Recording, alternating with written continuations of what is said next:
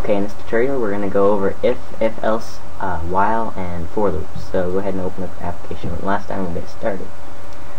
Basically, I just have a user input here getting a number, and all we're going to do is we're going to run this through a loop to check if it's above 0, below 0, or equal to 0. So the first way we can do this is we're going to use a if loop. An if loop is just a piece of code that executes over and over again until it's told to stop. So we just write if, double parentheses. Now in between the double parentheses, what we're asking if is equal to. So we're going to go my number is larger than 0. Then we're going to do the double curly braces. So what that's doing is if my number is larger than 0, execute what's inside these braces. So we'll just go console dot write line, your number is above 0. Okay? Okay, now if you wanted to test if it's above, you could also do another if loop, but instead, since we're using if loop, we can do the else.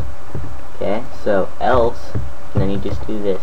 So what that's doing is saying if my number is above 0, then write your number is above 0. But if it's not, if it's not above 0, which would mean it's below 0, you could write your number is below 0.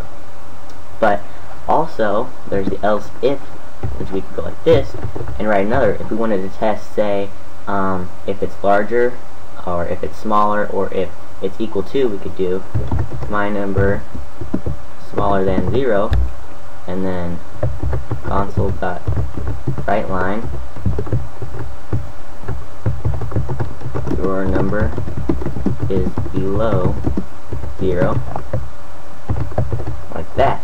And then you can go, and if it's then you could write an else like this.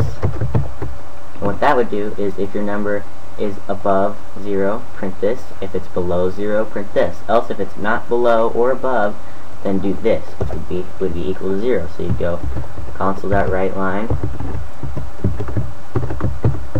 your number is 0. Okay, so that's the basics of how to use an if and if else loop. Okay, now we're going to go over a while loop. So go ahead and write out a while loop, just like you would an if loop, except use the while statement.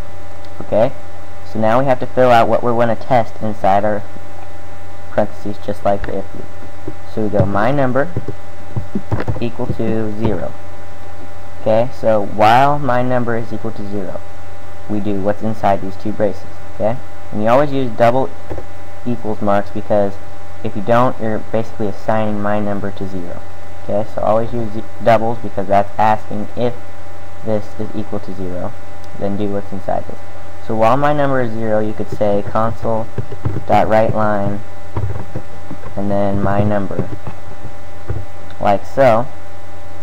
But see, if you notice, you're going to have a problem, because my number equals 0, so it's just going to keep running this loop over and over and over again, and it's just going to keep printing my number. So what we can do is we can change this to while my number is smaller than 10, print this number, but it's still going to keep printing because my number's never adding up anything. So we can go my number plus equal to 1.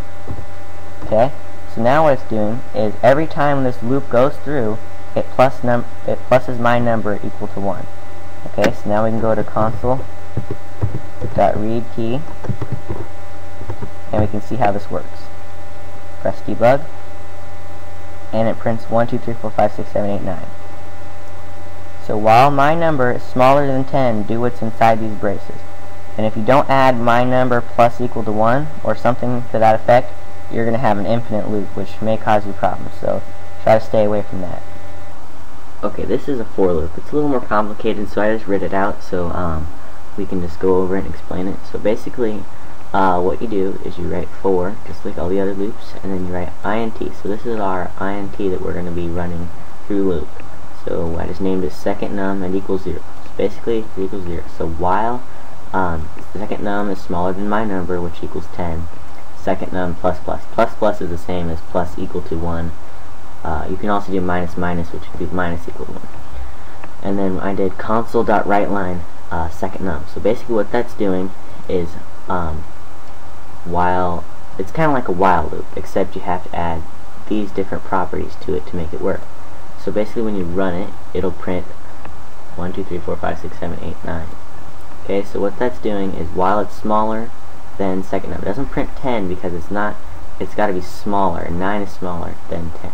So what it's doing is basically for int second num, while it's smaller than my number, plus plus 1, every time this loop is executed, make this variable plus equal to 1. And then write this variable on the console line. Okay, that's it for this tutorial. In the next tutorial, we're going to learn how to make a basic calculator with all of our knowledge we've learned over the past couple tutorials. So, come back.